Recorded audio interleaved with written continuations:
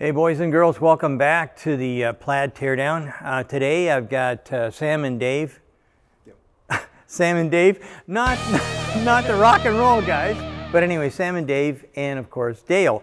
And we're going to be getting a little information on the electrics and electronics associated with the Plaid. Everybody here was a little bit from the Sparky side. Everybody here was a little excited that they saw Tesla doing new things. So I'm going to be mostly standing around learning things, but these three guys know what they're talking about. So with that, who's kicking it off? Are you starting it, Dale? I can. Sure. Okay, great.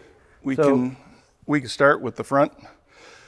As we came from the Model Y, there was one central front controller. As Tesla's gone into the Plaid, they've split that controller into two boxes, basically a battery and distribution box and a separate front controller, both in aluminum housing, so it's kind of a disintegration. And we're not exactly sure all the reasons why they did it, other than there might be some redundancy that's going on as far as the way they're dividing the circuits and dividing the feeds. As we get into the boxes, we'll know more about that.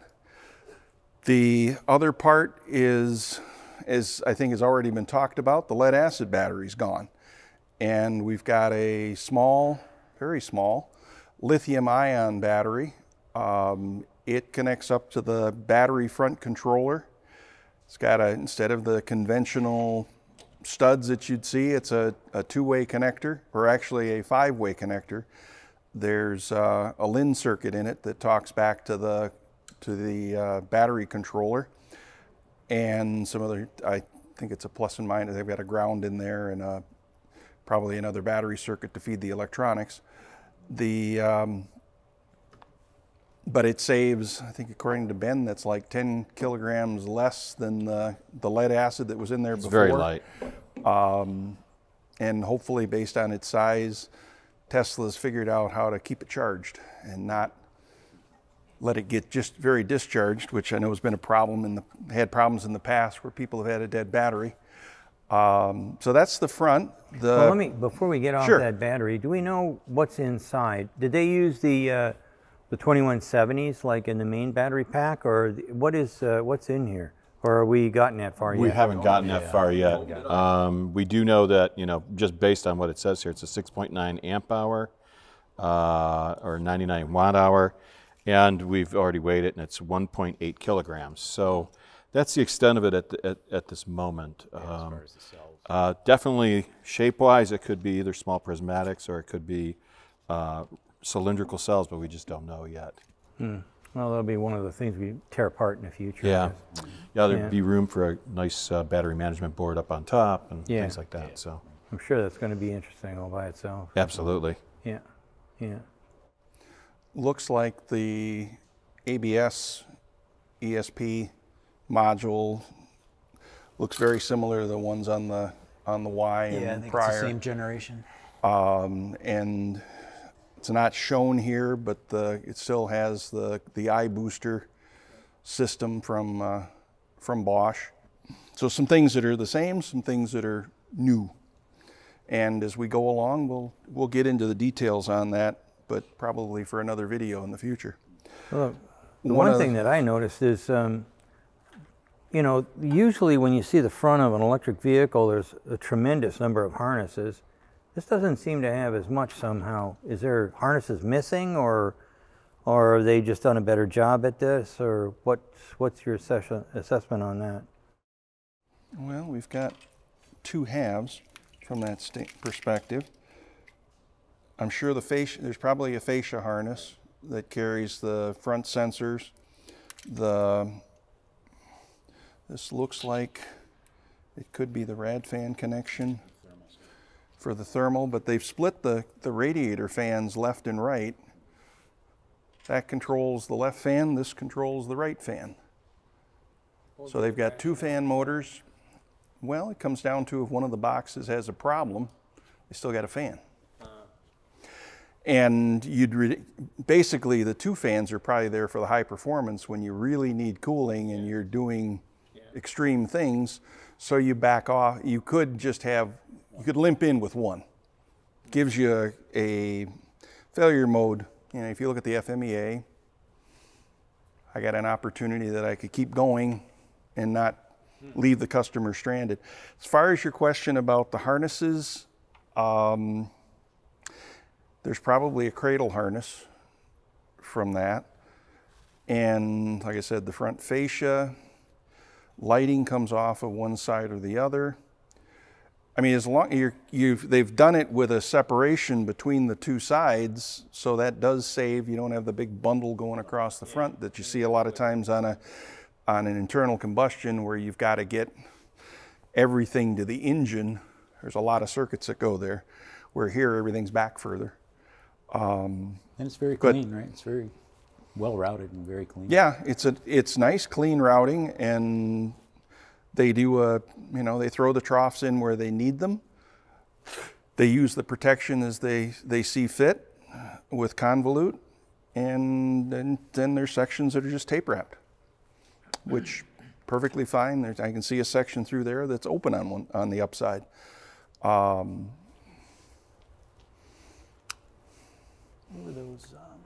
don't know that anything's missing. I think there's a couple harnesses that are part of other pieces. I think it's just cleaner. It's a very nice, and they've had some practice on this, so they're getting a little smarter on how they run things. You want to talk about that that ground eyelet or the ground connection on that? Right down below, Dale. Okay. Here. Down in here. Yeah, no, down on this side you can see it. I remember I'll where get they out were of the way. previously stacking. Ah, yeah, good point. Tried to find it on the other side. I think it's already been removed, but I think on previous vehicles we saw multiple eyelets coming in, and they were stacked for the ground. They've now there's one on both sides. Yeah, we used to call those like a joint connector. Yeah, but a joint connector for the grounds, which is interesting. So they bring all those connections, all the ground connections in, and they are made in a single point there, as opposed to stacking Common eyelets. And they're also using there's a weld nut behind the sheet metal that bolt goes into. Right. So it gives them a pretty good ground in that regard. But that's new for this that we did not see previously. Any questions? Well, we were having this discussion about the Thank you. About sealing here. So Dale and I see this in a different way. So this is an external seal. This is the male, and then the female would clip over the top of it. But Dale was saying that normally you'd have a shroud around this, right? That's right. Yeah, you'd do something to protect it. Yeah. If you look at these connectors, there's a ring seal buried down inside, and this shrouds that seal so it's protected.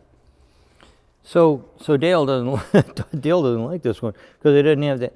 But when I looked at it, this looks like VIP, like vulcanized in place, and it's got multiple lips. So to me, this doesn't look so bad from a sealing. I used to be in charge of, not in charge. I was the co-captain of sealing and fastening for engine division, and we use seals similar to this in a lot of different applications.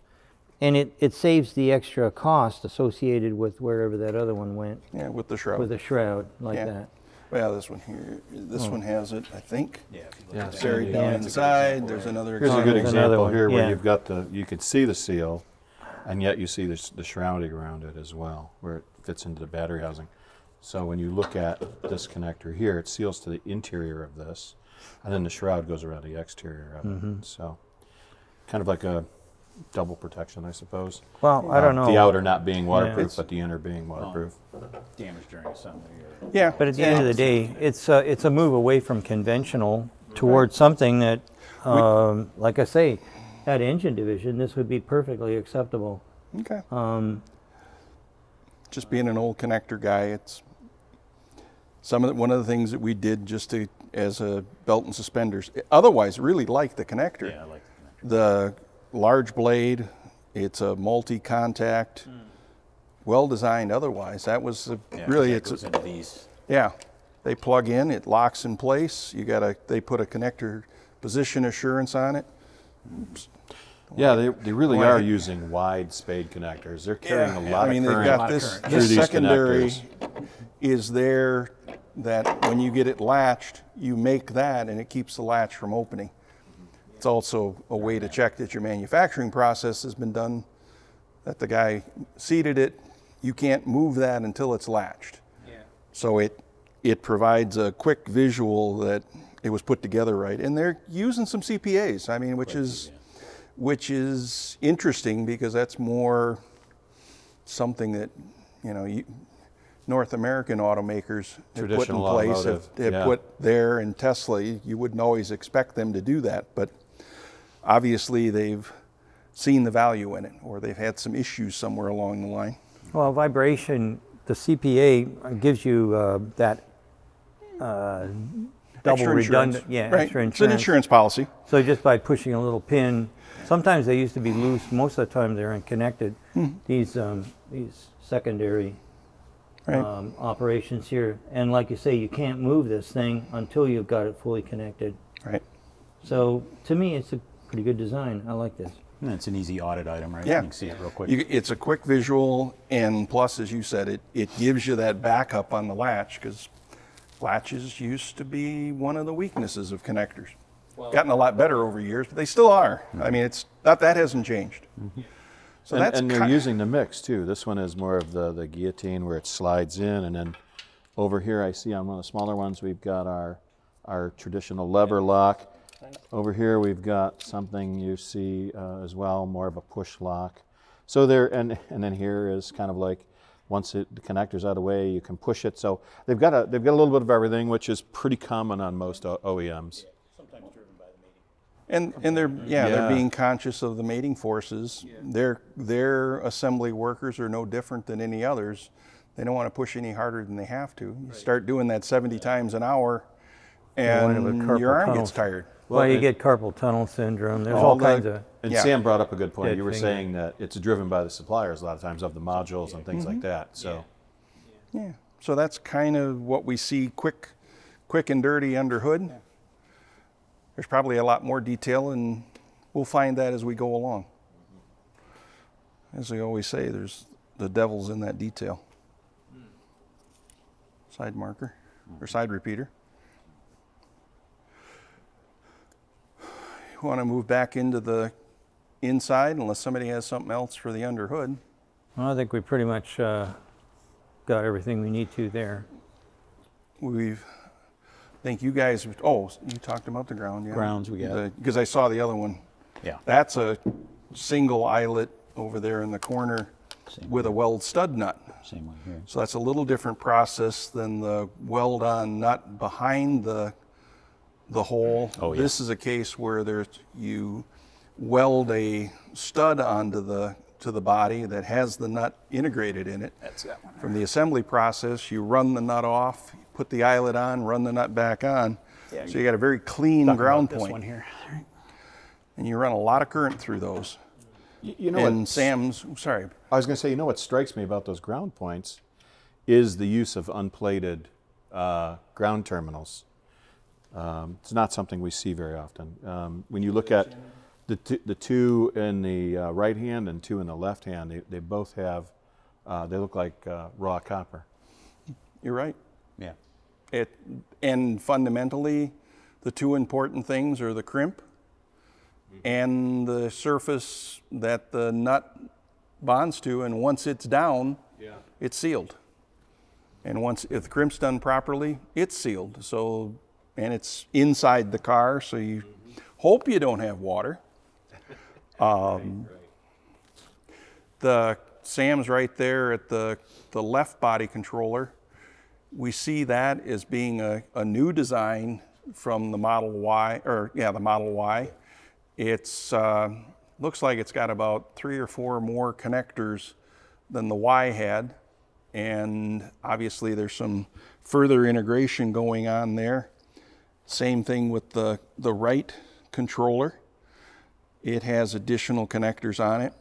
The interesting thing though is The seat still comes to that module and plugs directly in, but each seat has its own module on the seat. Now, I've not seen the module before, so I'm guessing it's relatively new, but it's kind of going back a step. Instead of the hyper integrated into the controller, they've added a controller. And we're thinking that's the memory and heat. And it's probably the memory and the other functions. You got heating and cooling for that seat, so they just ran out of I/O in the body controllers. I think you guys have talked a little bit about the new autopilot MCU. Interesting in that the autopilot board part of this is very, very, if not exactly the same, we'll know better when it gets out, as the Y, but the MCU portion is brand new on this box because it's got the additional screens that it's got to deal with. There's a graphics module that's built into that, and we'll get more into that after we get it torn down, because it's got to handle the additional displays that are in the car. The other thing I think is worth noting is that that used to be integrated into the center stack. And now it's standalone, similar to the Y and 3, albeit a little different, but located closer to where they were, and moved out of that center stack display housing. So that's a change in and of itself. I think we also noticed that the security module, which is kind of tucked underneath up in here, is a redesigned component. Again, trying to understand what exactly they did when we open up the box and get a little bit more detail on it. But that was something we noted. One of the things, it looks like they've added more antennas. Yeah, that was so they're trying to make sure that all parts of the car is covered, that if when either you get in or you want to operate something, it knows you're the right person to do it. The restraint controller on the floor looks like it's carryover from prior models. Looks still like the Bosch module that was there on the Y. One interesting thing that I can never understand, and Sandy will like this, I think, but we've got two connectors here on the floor, two inlines going across the car, and one of the inlines looks like it's got about 6 circuits in it, and I'm going to say 12 plugs. So you could have basically, instead of putting a 20-way, you could have put a 6-way in and handled your cross car, because this vehicle's loaded. And if you have more features you want to add to it, okay, go to the bigger connector, but it's almost looks a little older school that somebody's protecting their space cling. And they just put the bigger connector in. But, there's a gram or two of weight that you could get rid of there.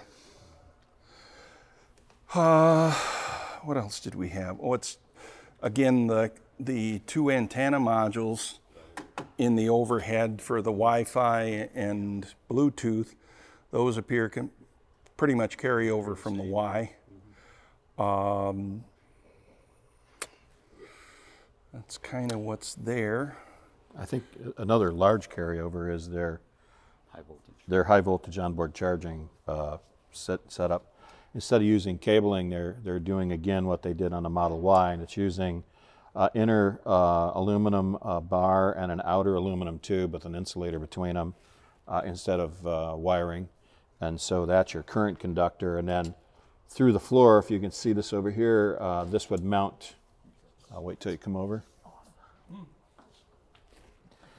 So you can see this will go, it goes right through the floor. You can see where there's a hole in the body in white.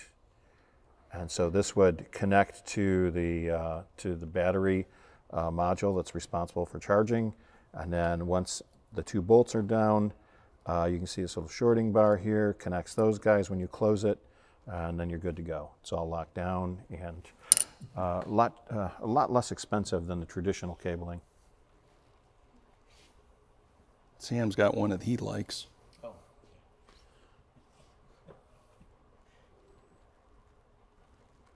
Yeah, so we were talking about just in terms of how they've, routed the harnessing in the body, and this is great for us to see, to have this vision right now, because you know, as we go through a teardown, it's nice for a couple of wiring guys to have the vehicle in this configuration where we can visualize how everything's routed. And like Dale mentioned earlier, they do a pretty nice job of adding in troughs and clips. But I did notice one thing here. Looks like there's one tie strap clip here that is not exactly in the right spot, because I don't think I could actually pull this enough to get it over. Maybe I can, to get it over onto that stud where it actually belongs. So it's just a matter of that clip being misaligned. The guy on the line didn't want to do that 70 times an hour like you just did. He didn't want to pull it taut. But and we were looking at it earlier this morning, and Dave brought up the point that, you know, now you've got this exposed stud where this clip would have been over, and, you know, potentially you've got a rub point on the harness there. But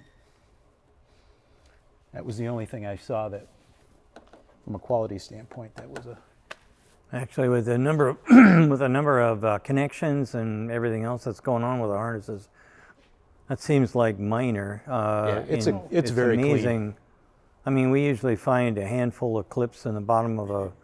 Oh yeah. It's like amazing how many things don't get snapped up. I'd always love to check the area where we deck the chassis to the body. Yeah. Big hydraulic lift that would bring it all up and run the bolts in.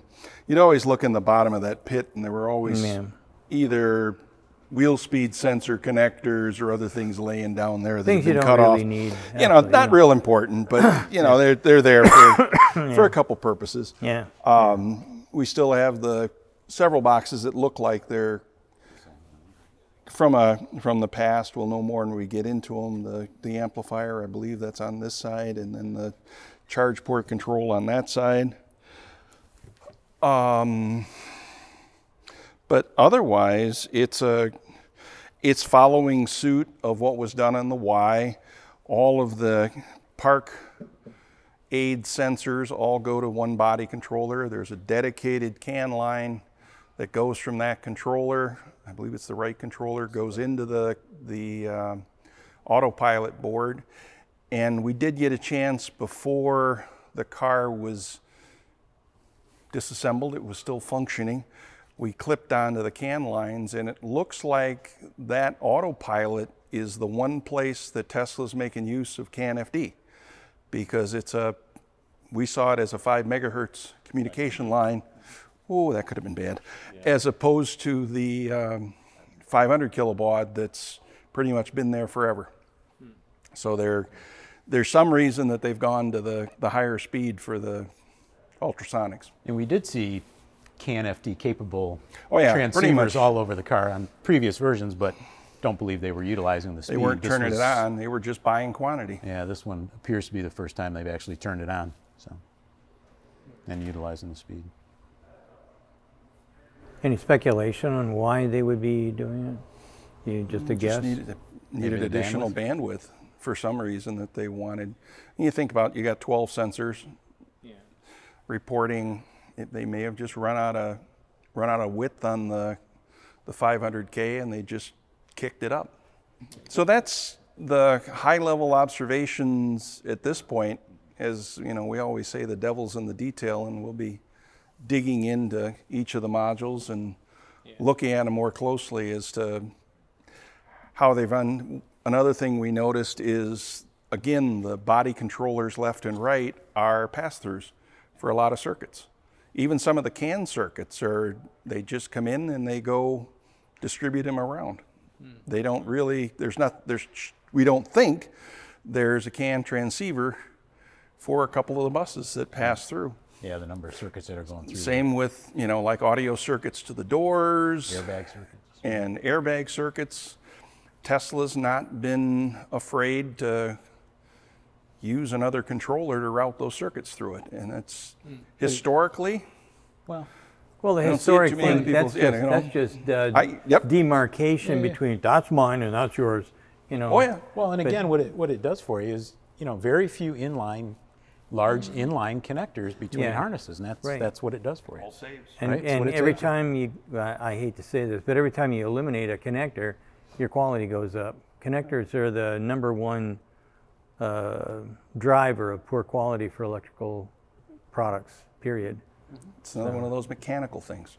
That's what I. Well, and I think something a lot of people aren't aware of is that each connector and each terminal has a finite lifespan of connections it can make, and sometimes it's as little as 2 and 3. So rework becomes even an issue in some environments. So Another one, I'm not sure why it's there, but there's two, I'm going to say, tiebacks on the body harness for the seat connection. They've got a tape back and a loop there. Not sure whether that's for, don't know, whether. Thermal expansion. Okay. I mean, that's a lot of thermal. Yeah, well, you know, normally, for a pipe. I mean, I used to do, I did some tail lamp harnesses, and we used to call that a drip loop when it's they hang down, right? So if any water is in there, it drips through, but obviously that's not the case here. I don't know what, hopefully nothing, well, you might have some dripping there, but again, everything's sealed on the floor. And it's facing the wrong do you direction. think, Sam, that could be something for service so they could work on the seats powered when they're not in a sitting position? You might rip that if you're and then working under retape the it? seat, yeah. I don't know, because it's, you know, it's got the clip that's integral to it. Oh, it's clipped, it's holding the clip tie-strap too. clip. Okay. Yeah, okay. So it's not that's- something you can just rip off. It's not a quick Yeah, tear. it's not a tearaway. Don't know, but that's there's what, probably 4 inches, or no, it looks like No, maybe six, maybe. Looks six like a or 6 7 inch inches range, yeah. Yeah, there's a big loop of there. that bundle. So there's another one of your gram savings, Yeah, right? yeah. Opportunity. Or 2. Or 2. Or quite a few. Because you got it on both sides. It's on both sides, so whoever did the design was same guy did both sides. Must have done the left and right body harness. Don't know. You got another couple big inlines behind the other cross member for the rear. Those look a little fuller, so I feel a little better that they didn't over design those. Yeah, so those are the main connection points between the left and right body harnesses here, and then there's That's one interesting. more. Are they the same as this? Very, No. you know, it's a They it's look a like they're a ladder little bit, type of design. And then one last one up here. Yeah. But really nice provisioning with the Yeah, very good. with the cross members, the structure. They left room for the wire. So Yeah, the body guys obviously play nice with the electrical guys at These Tesla. are nice and tucked underneath here. I think it goes back to everybody's working together on the team, Well, obviously. there's a lot to be said for that, and when you do play nice, you can do some cool stuff. But Usually the wiring is left over at the very end. It's like, well, Yeah. this is what you Yeah. got to put in there, and you Right, got this much okay. space. Why? you got body structure and you got interior trim. Get your wiring through that. Have a nice day. Yeah, exactly. This looks like it's been planned. Yeah. Yeah. bit. Oh yeah, for sure. There's some, Yeah. you know, when things can ride along the structure like this and there's room, Yeah, it's nicely done. it's like there was a plan, and they, you know, I did something like this many years ago, not where we used one as a conductor, but I just put the battery harness going across the transmission in a tube, because they kept jamming the transmission up tighter to the body, and I couldn't guarantee I'd have space for the wire, so I put it in the steel tube for early development. We got just to the prototype build, and I took the tube out, but it made sure I had space for my wire. Because they go, well, you got to move that. I said, steel tube, hard tooled. What can I do? Worked wonders. They didn't catch on to me until afterwards, and it was too late. Well, I think we've pretty much spotted everything that we can on this first preliminary. So the wrap-up thoughts for me is that I guess we just said it. It's a well-engineered type of product. Again, for some reason or other, Tesla just hasn't gotten into the mode of, hey, that's mine and that's yours and never the twain shall meet. This is car engineering as opposed to component engineering or space claim or what have you. All the little terms that we use and think of all the time when we're in the normal automotive world seem to depart when we get to look at a Tesla. So again, it's just amazing to me how they continuously show up and impress us. anyhow, stay tuned. We'll be back with so much more on the Plaid in the coming days, and I will have a little surprise for you guys later on. A lot of people said I was didn't know what I was talking about with the electric motor, so I have a picture now, and we'll show you that on the next Munro Live. Thanks a lot. See ya. Have a great day.